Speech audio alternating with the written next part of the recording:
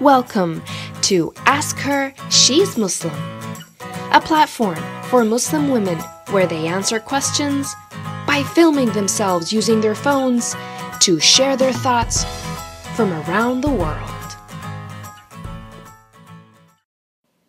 In today's episode, Hanan Shraim in Jordan will be sharing her story about how she overcame the obstacles in her life, starting with her father's passing to accomplishing a shared dream she and her father had of her becoming an architect.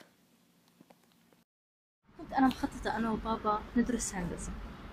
ليه أدرس هندسة؟ لأنه هو كان مهندس.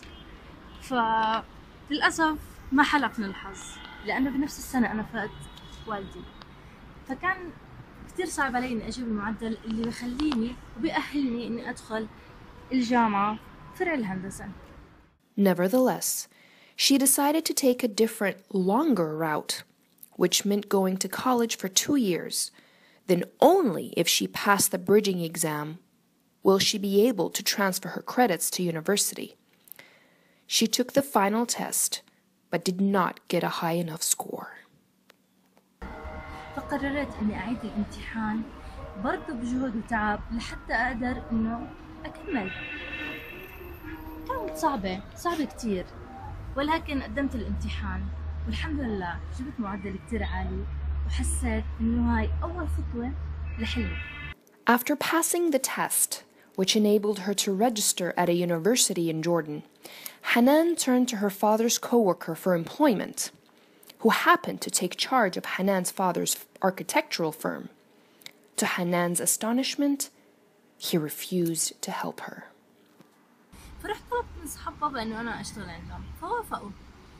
هلأ بلشت الشغل عندهم وضلت تقريبا 7 شهور.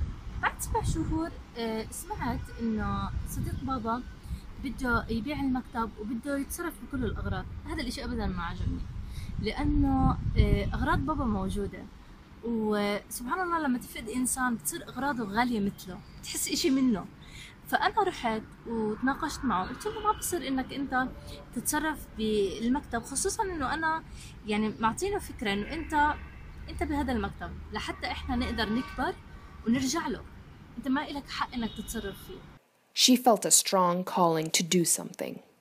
One day, she charged into her dad's old office, locked it, and warned his co-worker from getting near her father's belongings. بعد تقريبا 3 أيام اجت الشرطة واخذته على اثر حادثة بال92. كان هو مشرف على عمارة سكنية ووقعت. Soon after, Hanan negotiated with her father's co-worker's son. They settled that the firm be transferred back to her.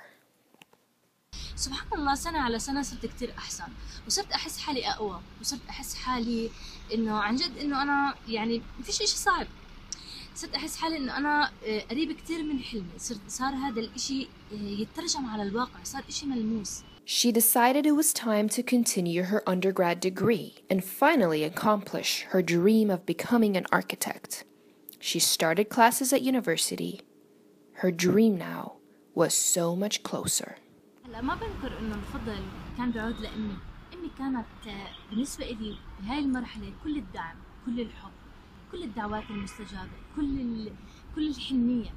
فكانت كل خطوة بخطوها أحس إنه ربي ميسر لي كل أموري، وهذا أكيد من دعوات ماما. She was on a roll. Hanan was a student and running her father's architectural firm. Things could not get any better, or could they? One day, a young man walked into her firm. كنت أنا يعني عم بصمم له مشروع، فسبحان الله بعد ما خلص المشروع قررنا نرتبط. فصار دعم من كل مكان، يعني أصحاب بابا وماما من البداية وأخوي عدي طبعا والجميع، وهلأ زوجي اللي هو كل الدعم والحب واللي ما بقدر أوصفه بأي كلمة فعليا. And in just 3 years, Hanan got married, had her first child, and graduated with a degree in architecture. Despite all the obstacles, with time, persistence, and perseverance, she accomplished her dream.